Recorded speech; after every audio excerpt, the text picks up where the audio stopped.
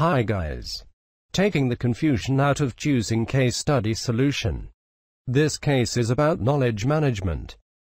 The following informative article is founded on advanced research by the writer on selection, which formed the foundation of her award-winning novel, The Art of Choosing. She proposes the measures to take to exercise choice sensibly.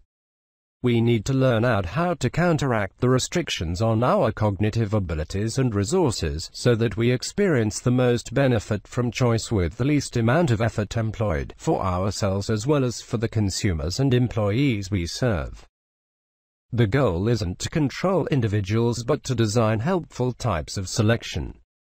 Finally, it needs becoming a more efficient leader who exercises selection responsibly and judiciously. Thanks for watching this video.